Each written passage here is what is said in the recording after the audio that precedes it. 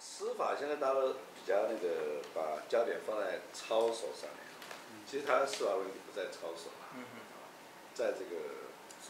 制度啦。那制度我觉得说，它这个违反2大原则，一个原则是什么？就是说那个一事不二的原则。所以一事不二的原则是联合国那个公民与政治权利公约啊，好像第14条讲的就是说，说一个公民呢受到这个法律的追诉或惩罚，以一次为限。那么在美国来讲，就是说这个反映在实务上，就是说呢，检察官啊对人的这个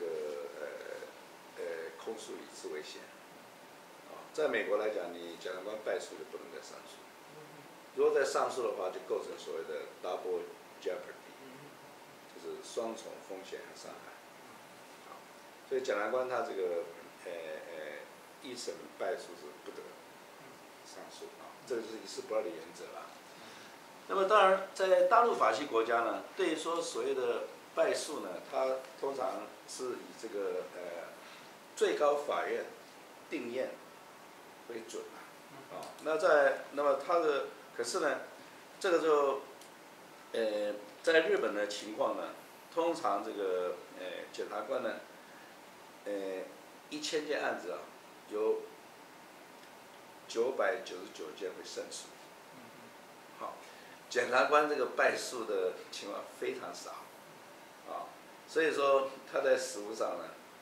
也没有说像这个说一直败诉，然后一直要跑到最高法院，他也不会，就是说他的起诉比较严谨。因此，我觉得这个制度上第一个要改，就是说要确立这个一事不二的原则，就是检察官败诉不得上诉。好，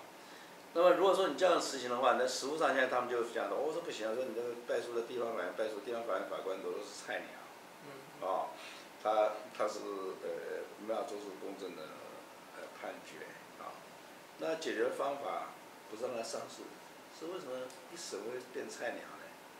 那你应该把那个最高法院、高等法院法官往下调啊。那现在那就是现在牵连的第二个问题就是说，我们的这个最高法院呢，搞了太多的人，像日本有1.28亿人口啊，他最高法院最高裁判官只有15个。我们现在的这个刑事加民事啊，据最高院讲是88名。法官有88名，而其实呢，如果是加上行政法院，加其他的诉院啊，他这个有人说可能超过200名那么这个显然这个比例太高。那比例太高的话，它就违反什么原则呢？就是说最高法院法官呢，不审案子，他只是在批驳其他最高法院高等法院上出来的这个审判他把他这个叫他更审，把他作废更审那就违反另外一个很大的原则，就是审跟判不可分原则。因为你这个你是审的人才能判决嘛，对，你不审的人在那边干预判决，那这不是不像话嘛？就是违反这个审跟判这个不可分原则。所以我们现在看到说，照理讲说，最高法院法官是所谓的法律审就是说。一般来讲说，那个他在整合不同的法律的这个见解像那个特支费到底是